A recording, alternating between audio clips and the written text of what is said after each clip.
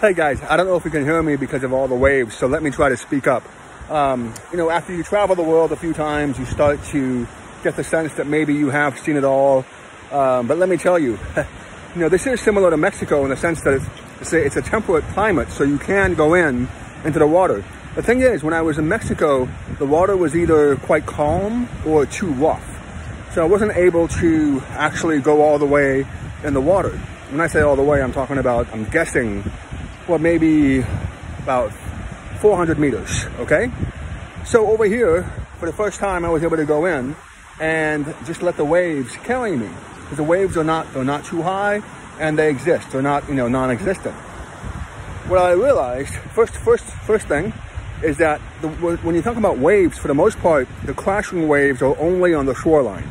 And so those are pretty rough. If they happen to hit you right below the waistline, you're not going to have a fun time. That was a new experience for me, right? And now, the thing is, you get the sense that you want to avoid that discomfort of being hit by the waves, so you keep going in. Instinctively, you keep going all the way in. And the thing is, once you're past about 400 meters in, or maybe 250 meters in, you're not getting the end result of the wave. You're just being carried by the water. And the water, you realize very quickly, is in control, not you. In the vast ocean, that's a fact of life. And the thing is, when you're all the way down there, you get lulled into a sense of complacency. And, I got in far enough where I got scared because I realized that I looked back and somehow I was farther away from the coastline than I thought. And then I swam a little bit. I'm talking about maybe I swam for about 15 seconds. So here's the problem. You're not in control of where you're going. The ocean is too strong. And so, I'm out there and I start to swim back, and I keep swimming for about a minute, not maybe 30, let's say 30 seconds. And I'm still where I am. I feel like I haven't moved an inch.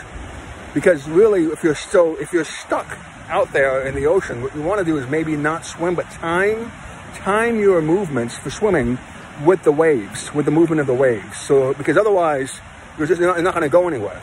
And so, I got scared pretty quickly when I realized that, when I realized that I wasn't going anywhere. Then I thought, all right, well, this is so beautiful.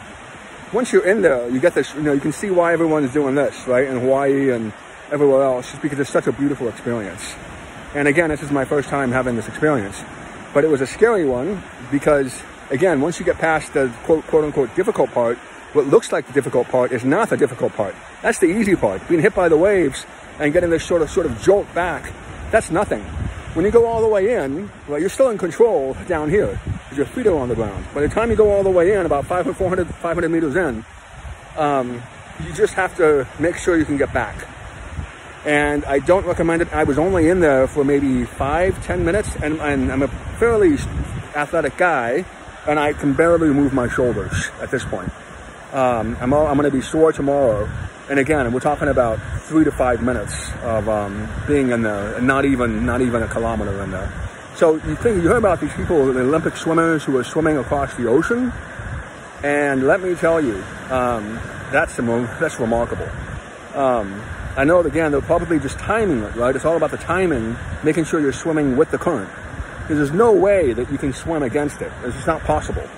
So a lot of it really, when you hear about these, ocean swimmers, you're dealing with sort of a team of weathermen or weather people who are able to, use the technology to figure out where exactly you can swim so that you're swimming with the current. Because even out here, there's just no way. I mean, I'm in 5 minutes and I'm just done for the day. So anyway, there's an experience for you, right?